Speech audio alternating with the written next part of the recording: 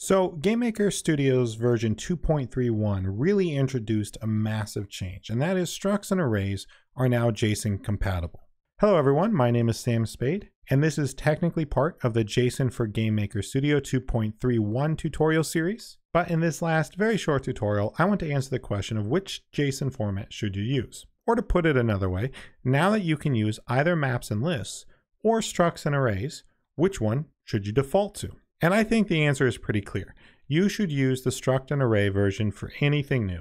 I'll go through why in just a moment, but I think that when you look at all the pros and cons, struct and arrays are the clear winner. In fact, they're so much better than maps and lists that I think that you should consider converting any map and list JSON data structures that you have over to structs and arrays. This generally is not that much work. I've done it for a few smaller projects, and in most cases, it's simply changing a few function names and changing the accessors. Replacing map accessors with struct accessors and replacing list accessors with array accessors or no accessor at all in most cases. So why do I say this, or how did I come to this conclusion? Well, first, for structs and arrays, you no longer have to worry about memory leaks, at least as long as you keep the garbage collector on, which you probably should. Second, and this is a big one for me actually, structs and arrays are actual data types. You no longer have to go through, as you did with maps and lists, and tell GameMaker what your data types are. GameMaker already knows that structs and arrays are structs and arrays, and you can check those data types with isStruct and isArray.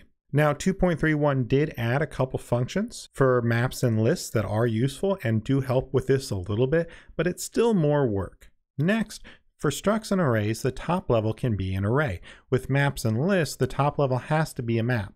And this is actually a really nice feature. In fact, if you go look for older YouTube tutorials on this, you'll see people wrapping list structures in a map because you had to, even though it would have made more sense for the top level to be a list. With structs and arrays, the top level can be an array, and that'll be just fine. And finally, you get all of these benefits without any real loss in functionality. In 2.31, they added struct accessors and the ability to remove variables from structs and a bunch of array functions. This means that now structs and arrays can do basically everything that lists and maps can do.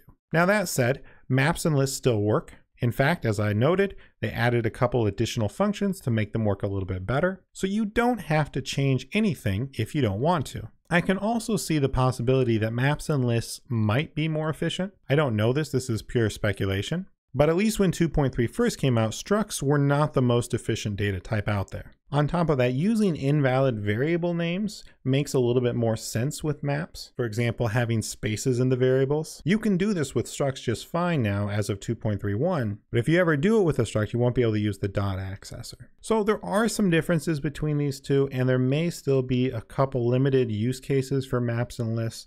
But in general, I can't see a reason not to just use structs and arrays going forward, and even convert old data structures that use maps and lists over to structs and arrays. But if you'd like to form your own opinions about this subject, I'd recommend watching the rest of this tutorial series if you haven't already, and learning about some of the new array and struct features that got added in 2.31.